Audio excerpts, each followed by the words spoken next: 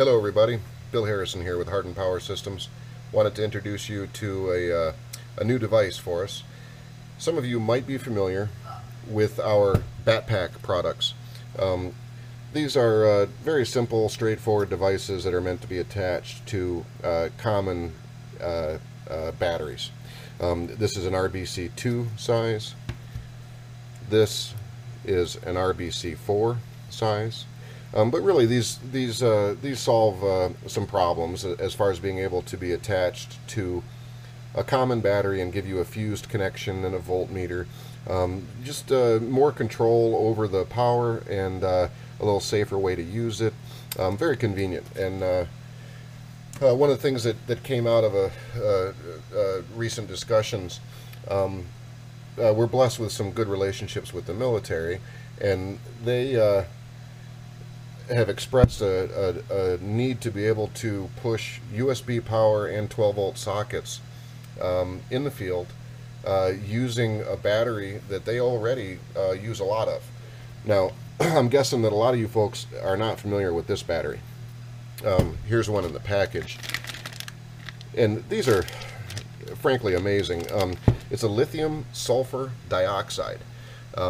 It is believe it or not, 15 amp hours. And this thing is light. I mean, this is a very impressive battery.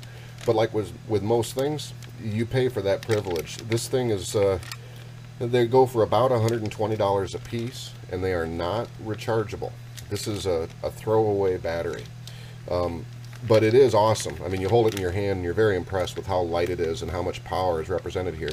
So, in any case, that battery, the BA5590, is in wide use in the military, primarily in communications and small electronics, but they use the heck out of it. But what they can't do with it is power anything USB or plug in a cigarette socket or have any idea how much energy is left in that battery.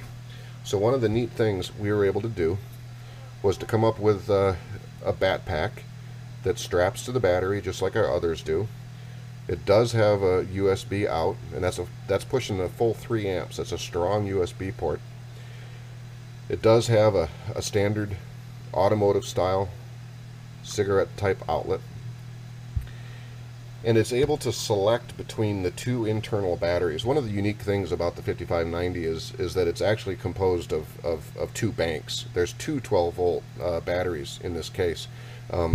And since you can access them independently, we were able to incorporate a 3-position switch that allows you to switch between the two banks.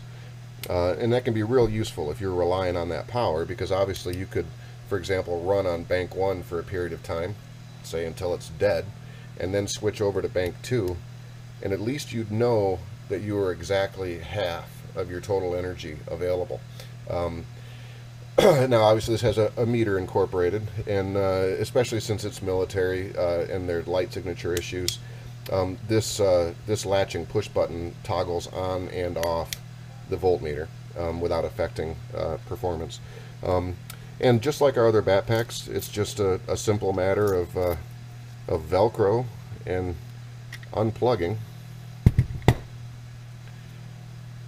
and you've got a real small, very rugged, lightweight solution that lets our men and women that are serving us have better access to power. And we are going to go ahead and put this up on the website. I'm not necessarily anticipating many civilian sales, but at least our .gov purchasers, if they're not buying a lot of them at any given time, they could just hit the website, and that website would be portableuniversalpower.com. I really appreciate your time, everybody. This is Bill Harrison with Harden Power Systems. Take care.